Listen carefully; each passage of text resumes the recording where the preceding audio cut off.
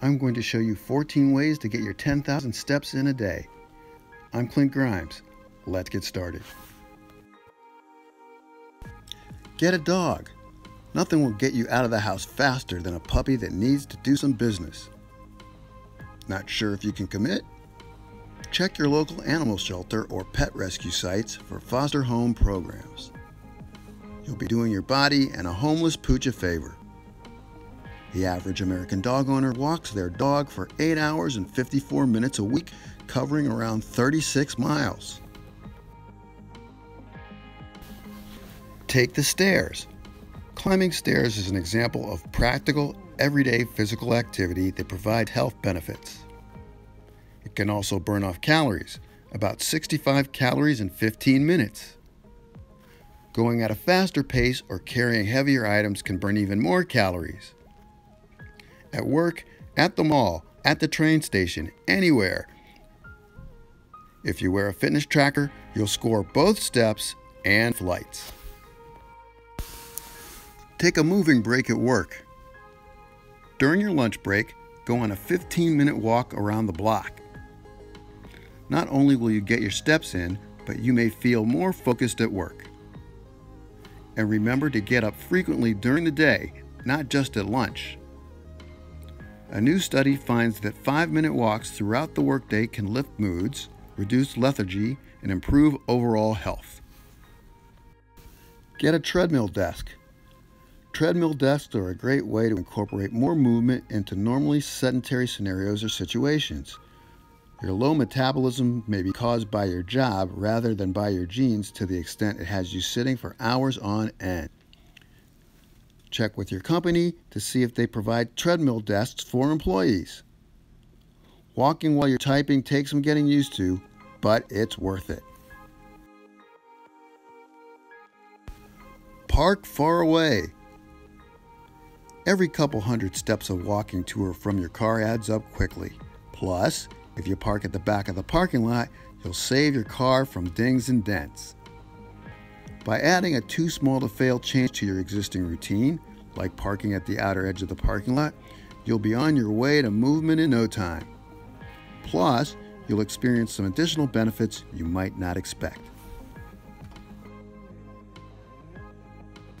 Take the long way. When you're at work and need to go to the restroom, skip the closest one and take a detour. Hit the stairs and use one on a different floor, or just take the longest route there. The same goes for doing errands on foot or strolling to a friend's house. Walking for 30 minutes a day or more on most days of the week is a great way to improve or maintain your overall health. Take a post-meal walk. Put your shoes on after you put down your fork. Taking a 15-minute walk after dinner can help you digest your meal faster too.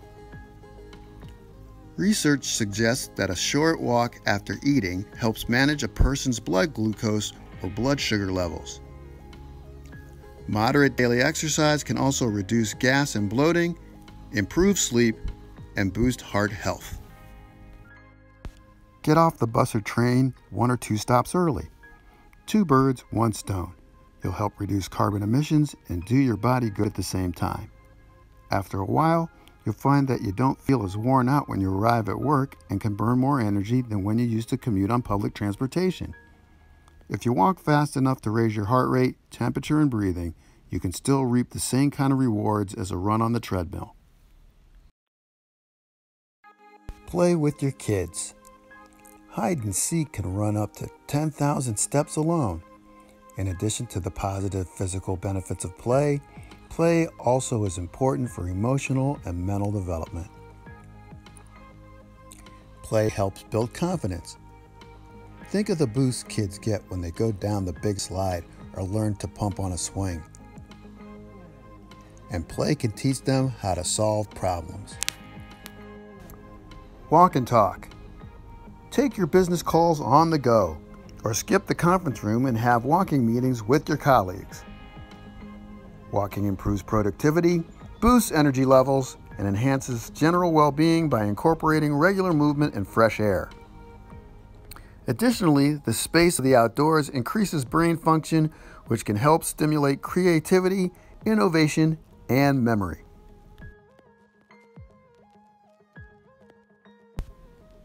Walk during commercials. Don't fast forward your DVR. Maximize your TV watching. The next time you binge watch The Walking Dead, don't fast forward during the commercials. Stand up and run in place. Do sit-ups, push-ups, lunges, or pick up stuff around the house until the zombies get walking again. That could be 12 minutes of exercise during an hour-long show instead of just sitting during the commercials.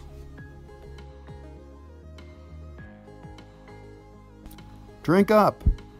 You need lots of water anyway, and all those trips to the water cooler at work and to the restroom will make a big dent in your day's step total. Water makes up a large part of your joint cartilage that helps absorb shock and make bone-against-bone movement smoother.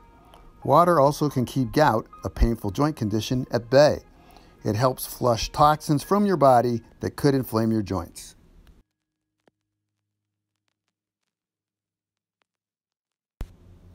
Go on a walking date. It's kind of a throwback, but there's something charming about taking a stroll, especially a sunset one, with your significant other. Walking during a date gets you moving and your blood pumping, which produces endorphins. Endorphins boost your mood, and feeling good can help the date get off to a great start. Walking and being outside in nature puts you in a positive mindset. This enhances your overall mood and the way you might feel about someone. Take extra trips. When unloading grocery bags from the car or carrying laundry to the bedroom, it's tempting to try to make as few trips as possible. Instead, try taking one more trip than you absolutely have to. With all the technology and machinery available to move us around with the least amount of effort, it's easy to get in the why walk mode. You'll be surprised at how fast you'll hit your daily goal, whatever it is, when you use your feet for what they were meant to do. If you like this video, give it a thumbs up and click on this video to learn how to introduce exercise into your weekly schedule. That's it. That's all. See you next time.